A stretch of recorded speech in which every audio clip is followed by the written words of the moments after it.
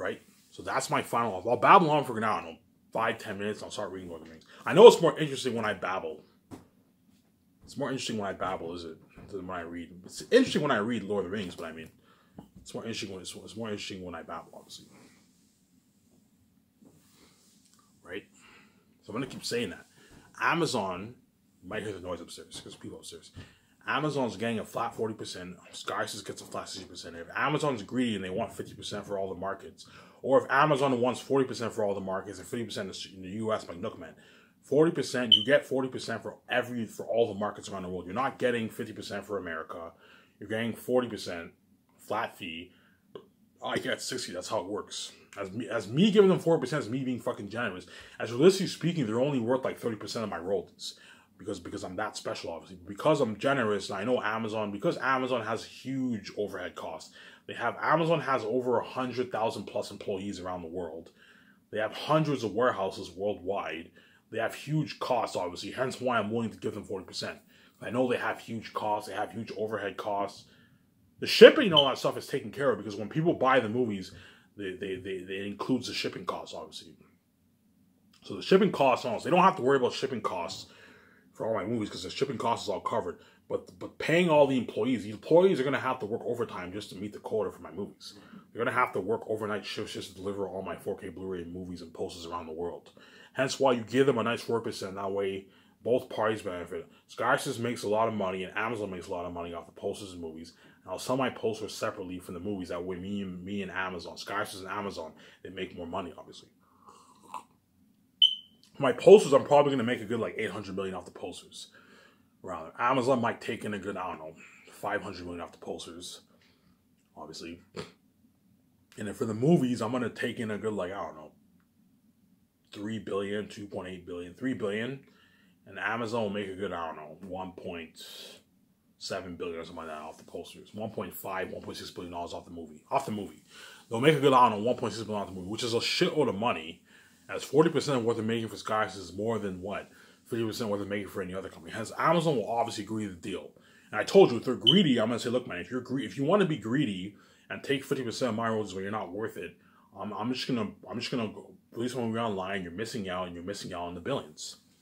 As I put them in a pickle, obviously, either you accept the deal, you get 40% of the pie, flat 40%.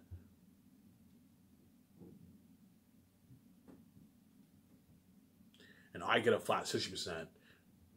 And that way what?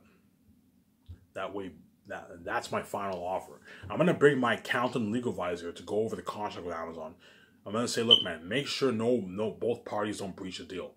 The moment Amazon cannot go over 40% for the royalties, and Skysys cannot go over 60% for the royalties. That way both parties don't breach the deal, obviously. Right, because if Amazon were to take 42% of the royalties, they would breach the contract of the deal. As my final offer is a flat 40%. You don't get any more than 40%. I don't get any more than 60%. That's the final deal. So the profit for the movie and posters is split 60-40. So Amazon takes 40% of that profit, and Skysys takes 60% of the profit. That's how it works. Right. But you not just have Amazon. You also have what? You have the Hollywood actors. I'm going to keep saying this, man.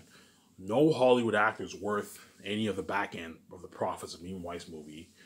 If a big A-list actor comes to my office and his agent demands the back end of the profit, I'm going to say, look, man, Amazon's already taking 40% of me and my wife's royalties, which is a good chunk of the pie. 40% is a good chunk of the pie, man. But they're worth it because they're able to distribute my movies worldwide. Amazon's already taking 40% of the pie. No way am I going to have Amazon take 40% of the pie and give you, like, I don't know, 0.51% of the royalties. I don't know, 1% you're taking home a good, like, I don't know, 50. No way am I going to give you 0.51% of the royalties.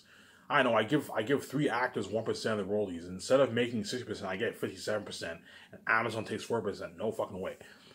For my company, everything is front end. There's no room for negotiations. There's no room for negotiations for back end profits. There's no Hollywood actors worth human rights holders. You have to let them know that. To keep the big ones happy, you pay them a lot of money. Pay them, I don't know. Pay them a minimum $50 million bonus to $20 million bonus max. And you pay them $16 to $30 million for their salary for the star production. That way everyone benefits. Even though Ivan and Vijay are making the billions, these actors got a fat check in the bank. Fat check. They got a fat paycheck in the bank, hence they won't be angry, obviously, right? So if the big actors, if you have 3 big actors in your movies, if the guy's worth under 90, 70, 80 million, you pay him a nice 18 million. You pay him a nice 5, 4, 6, $7 million bonus.